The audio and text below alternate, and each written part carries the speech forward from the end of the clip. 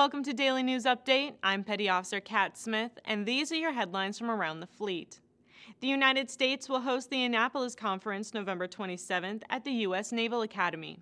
Participants include Israeli Prime Minister Olmert and Palestinian Authority President Abbas. The Department of Defense is looking for 8 officers to serve as escorts during the 2008 United States Senate Youth Program. The escorts must epitomize Navy core values and be familiar with the responsibilities of the Senate. Applications are due no later than January 11th.